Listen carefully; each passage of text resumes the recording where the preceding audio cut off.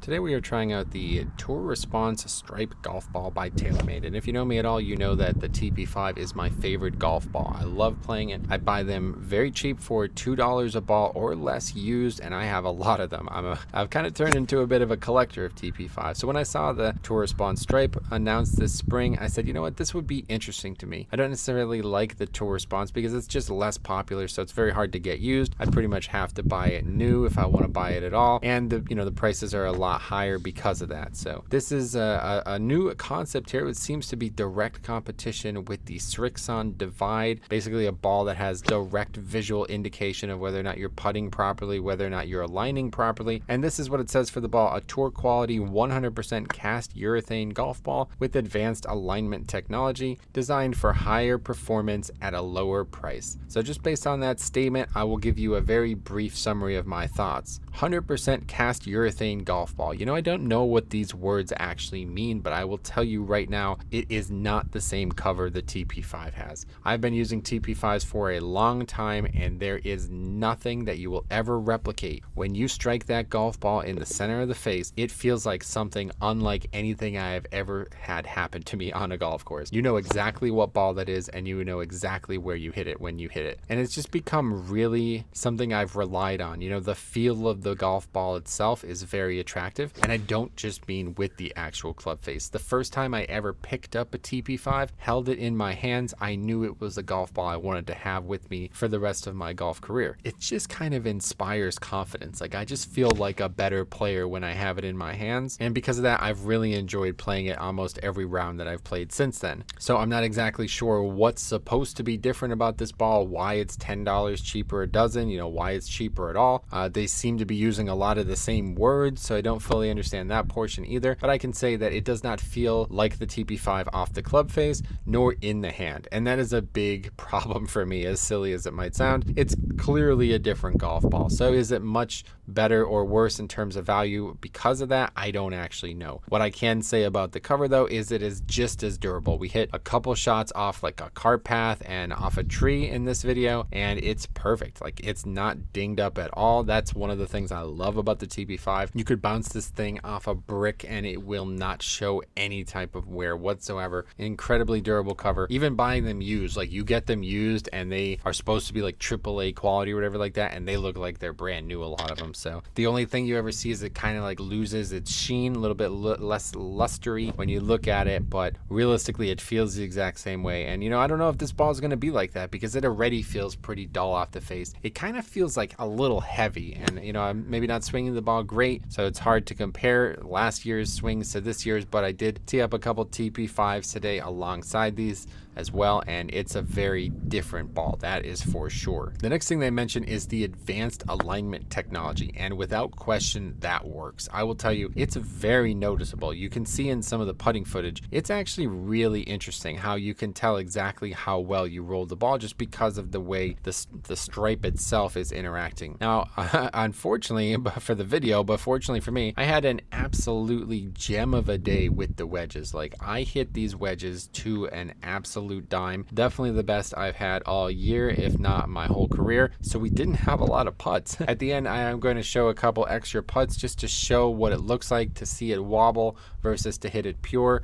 And I will say that it's a very different, the thing I didn't expect to like, or the thing I expected to dislike about the ball was the fact that, at sometimes you see it yellow, sometimes you see it white. That was the thing I disliked it the most about the Srixon Divide.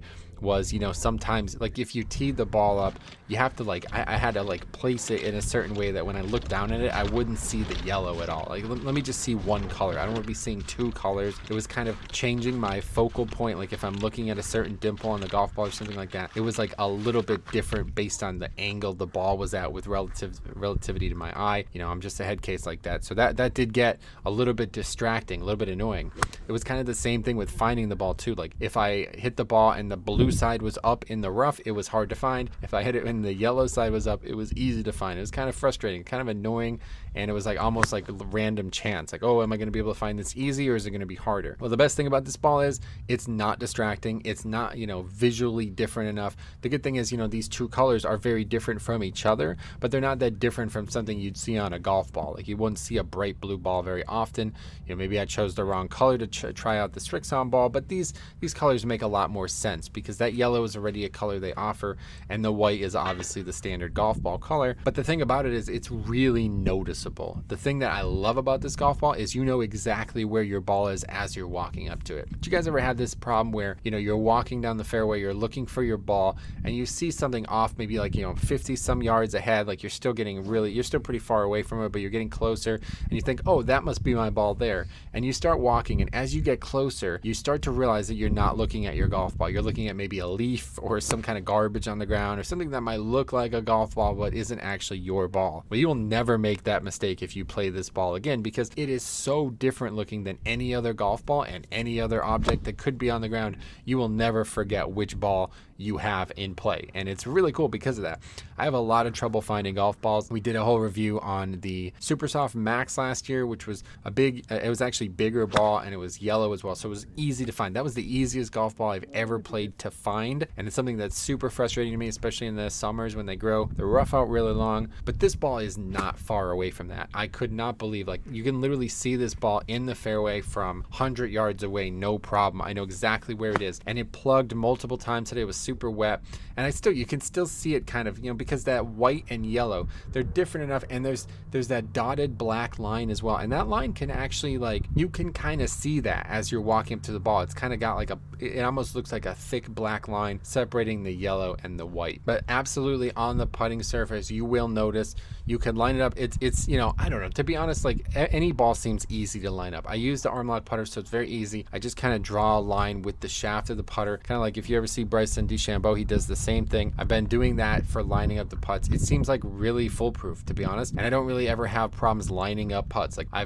pretty rarely hit the ball where I don't want to hit the ball with the putter. I just usually have a lot of trouble actually like judging the distance or reading the greens. Those are my two big problems with putting. If I were to have problems, those would definitely be it. And obviously this ball doesn't solve that. Like, so if you're buying a golf ball, I think like now they're running out of people to market to, right? Like they did the whole like, oh my God, this ball is literally going to go farther than theoretically possible by a golf ball. You know, it's like they're lying about everything else, right? Like, let's say the golf ball flies higher, spins more, doesn't spin on a lot though if you hit it bad. You know, it's like they make up everything they possibly can. What's left? Well, now they're going to start talking about putting. Like, you hit this golf ball with a putter and it goes in the hole. That's like going to be the next thing, right? This ball is not going to solve any of your putting problems. But if for some reason you find you have problems with aligning the putt, then yeah, this ball absolutely does work for that. And I will say that it's actually a really good like putting aid. Like, if you're looking to actually kind of see the veracity of your putting stroke, like see it in play, this ball is going to do that. That was the coolest thing about the ball, was it's like, wow, I did not hit a good putt there. You can see it kind of wobble side to side, or you can see it roll perfect, and you're like, wow, that was a great stroke. And it's also really cool on camera. That same thing I didn't think I would like when I actually struck the ball out in the fairway and in the rough and stuff. Like, I thought you would see it kind of flying through the air, and I'd be like, and maybe it's a little dull, or maybe it's a little awkward or something like that, because I didn't like that about the Strixon Divide. It was like, you know, if you hit it a certain way, it might kind of trick your eye. Like, I'm thinking like, did I slice that or something? Like, just because of the way it's spinning, you're thinking it's spinning in a more aggressive way, and then like you watch it later on camera and you're like, oh no, that's like not even fading, you know? So this did kind of trick my eye a little bit in the air, but it didn't really matter. Like, it's just kind of a superficial thing anyway. And I thought I was disliked the way this ball was designed more than I did. So I'm actually really satisfied with the visuals of the ball. I will say that, you know, the lower price point thing being $40, like, let's not beat around the bush here. Taylormade is charging a lot of money for its golf products. I don't think anybody would disagree with that. They have a lot of cool like collectibles and a lot of cool charming stuff going on with them. They have a great media presence as well, but their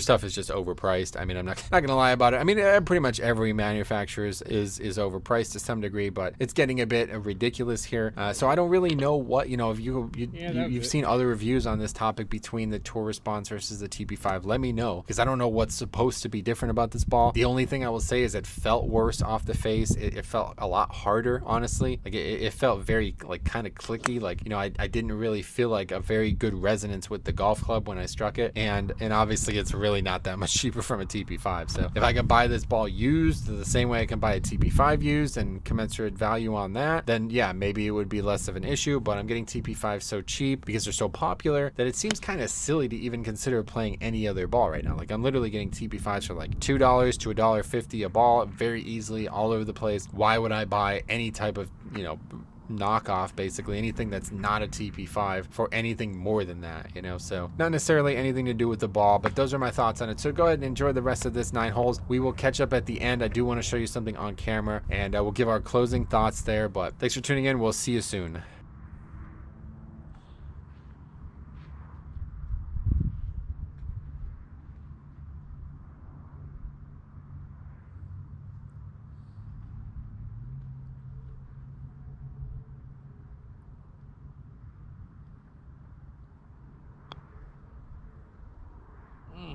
Oh, jeez.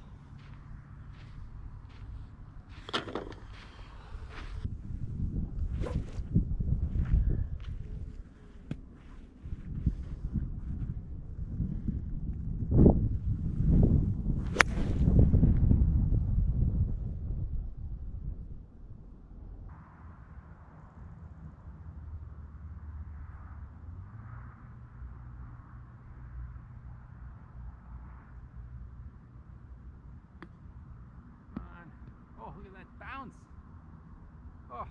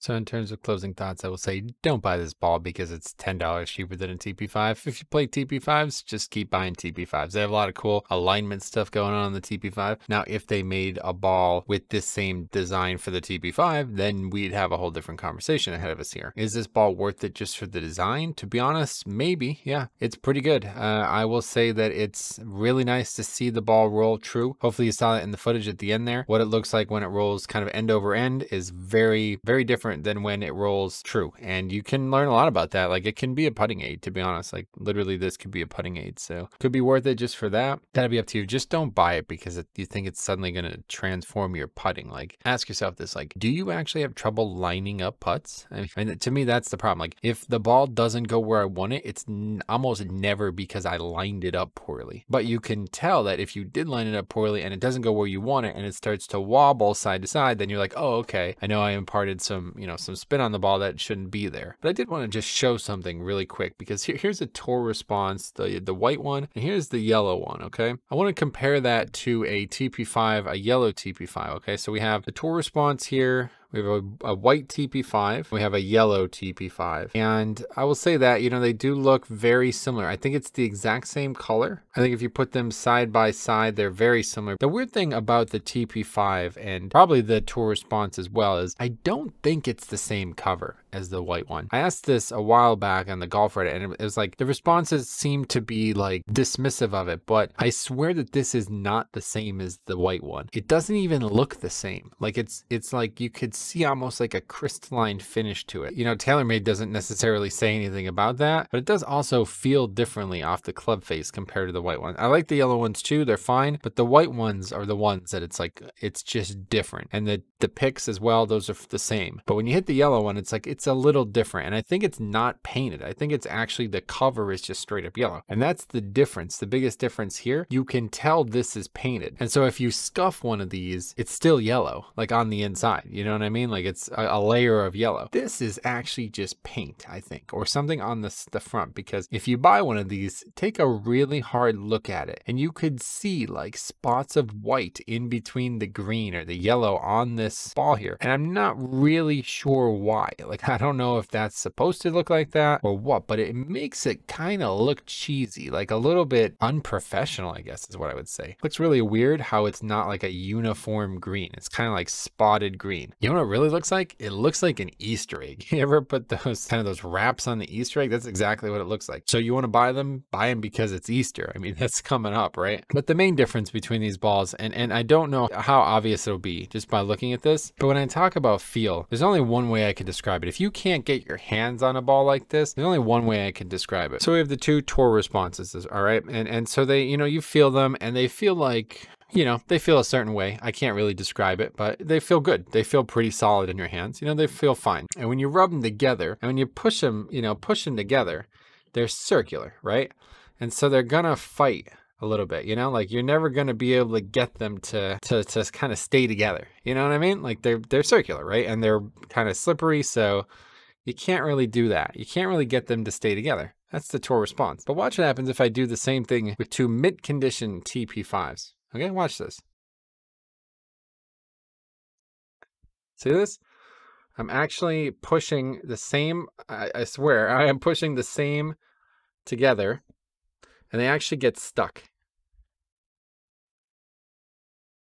They actually get stuck. You can literally push them like when they rub against each other. I don't know what that is, but that's the only way I could visually show it. Like that's the only thing I could show. These balls are actually like, I don't know what it is, but the cover is just different. And you don't get that with the tour response. I don't know what the difference actually is. Like, just probably some kind of chemical makeup, but I can do this all the time where I do this all the time when I'm on the course. I just kind of rub them together and it just feels so, I don't know, it's indescribable. And it is absolutely the reason why I've fallen in love with this ball. Just kind of feel these covers, and once you hit that sweet spot middle of the club with these balls, you'll never forget that feeling. Honestly, that's the way I feel about it. So my point is, it's definitely a different cover. I'm not exactly sure what or why, and I don't have the TrackMan in front of me to tell me exactly what's happening here, but just the feel of it is certainly a different. The tour response in general, nothing necessarily about the stripe ball, but when you're buying that, they're probably trying to attract you to buy the stripe and the tour response, right? Like if not, they would be offering that on the TP5 as well, right? So there's obviously a reason. Biggest thing though, just being able to find the golf ball. I love that about it. Probably my favorite actual feature on it. So if you guys have played this golf ball, please let me know. Let me know what you feel, especially if you played other Taylormade balls, other premium golf balls. Is this an actual competitor for the Srixon? I don't actually know. The Srixon dozen is $5 cheaper, a completely different type of design, but I feel like it's the same principle. You know, I've never actually played the Q Star properly, so I don't know. I've heard really good things about the Z Star. I don't fully understand how golf balls compete against each other. So if any of you guys know anything about that, please let me know. Otherwise, I hope this has helped. Happy Easter, and we will see you guys in the next one.